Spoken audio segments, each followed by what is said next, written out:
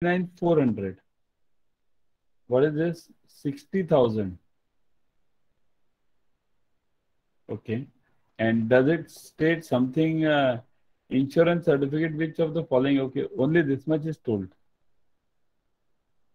Okay. Total number of shoes, GBP is gross value 60,000. Okay. So definitely, what does that UCP clause say? If you can't determine how much insurance is to be taken, then what? There are two clauses over there. The amount for which it is negotiated, or second is the gross value of the goods, whichever is greater. So here is it given anything that how much insurance is to be taken? On which amount? Nothing. So you directly take the gross amount. Gross amount is what? 60,000. So 10% of that plus 66. So 59,400 is not acceptable. Insurance policy